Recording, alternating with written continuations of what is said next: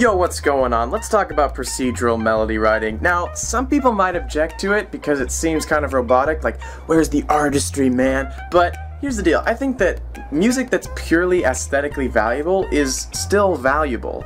And so I don't really care about how it got made. I just care that it sounds good, you know what I'm saying? And how it got made can sometimes be important, but it doesn't have to be there. And especially if this helps someone get into music writing that wouldn't have otherwise, then I think that's awesome. So let's get into it.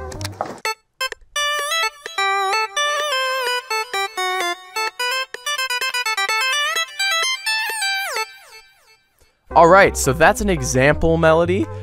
Which I created using this technique literally in a past take of this video, so we're gonna just make a new one, okay? So my procedure is a 4-step procedure. It goes like this.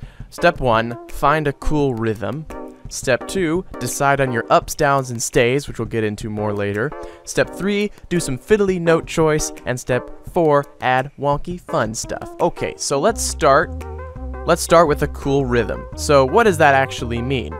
What I think is a really good way to do this is just have the metronome going and literally just like record yourself clapping. Alright, so now I have this recording. I just recorded myself clapping over some metronome, and let's see, let's chop it there. This is kind of an FL feature, but if you get the piano roll up and then you get your little clap recording, you can drag it in and it'll just put the recording over there so you can see it. And it won't play when you play through it, so if I play through this, the audio isn't there, but the waveform is, so you can kind of mold your MIDI around it. It's really cool. Stop it. And now I'm just gonna basically copy this rhythm down.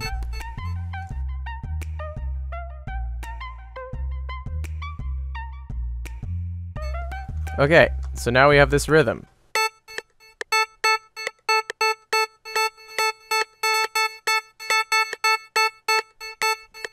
Okay, now obviously everything is subject to change. All these things, like this rhythm is not set in stone. We can change it if we want. You can always change it if you want, right? Obviously, okay. And if it's still kind of groovy, even with just one note, then you know you've got something good.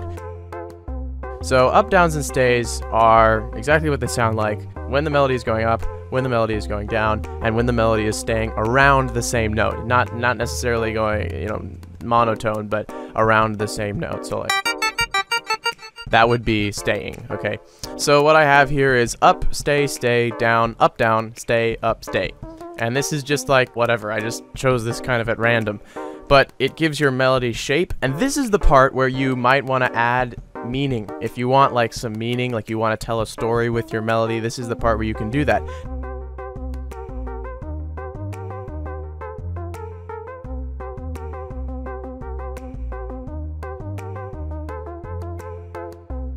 Alright, so as well as I could, given the notes that I already had, I kind of did the shape of the up-down, so now it sounds like this.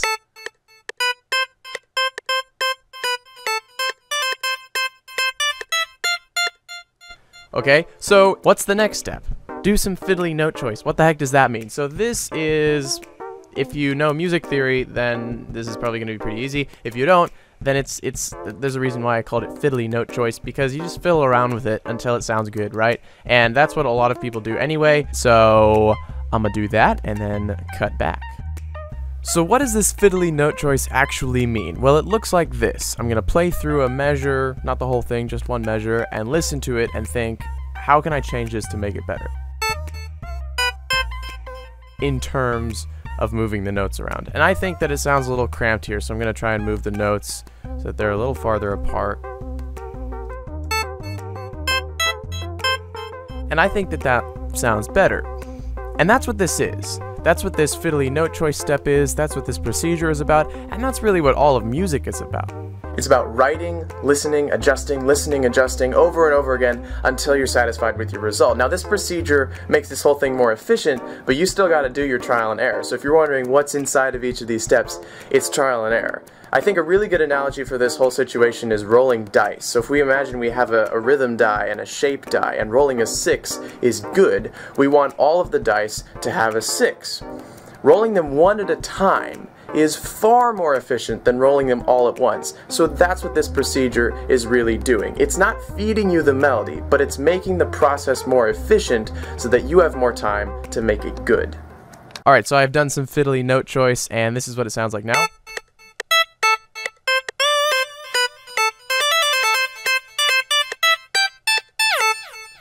So I hope you see how this process is going, like we're kind of doing one element at a time. And now it's about wonky fun stuff, man. So wonky fun stuff, what does that mean? That means like little bends. Like I have a couple bends already.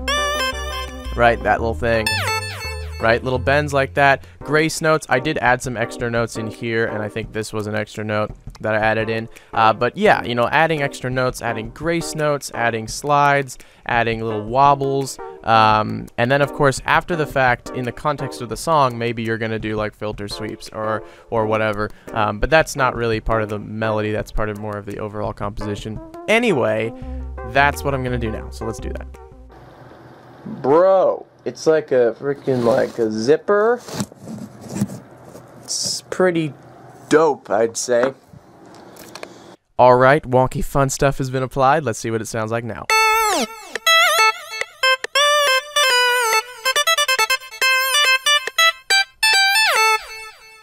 And there you go, like, I think that's pretty good. Like, isn't that pretty cool? Like, for 140 BPM, it's pretty short. Like, I'd probably want to do like an 8-bar melody if I really was making a 140 BPM song. However, this is a great demonstration, I think, of the procedure itself, and that's what the video is all about. Okay, but does it really work? Does this procedural melody writing really work? I think yes, because I actually made a full track with the procedural melody that I made a while ago.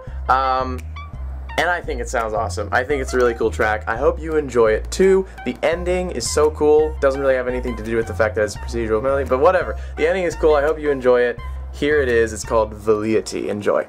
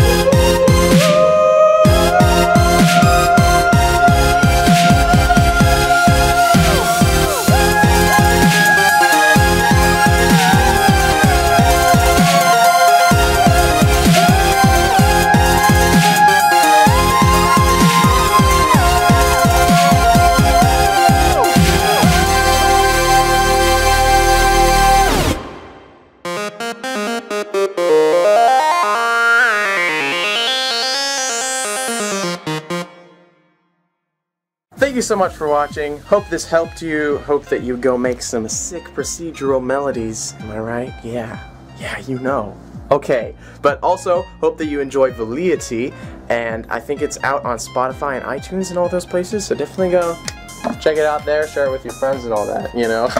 Anyway, thank you so much for watching. See you next video. Bye.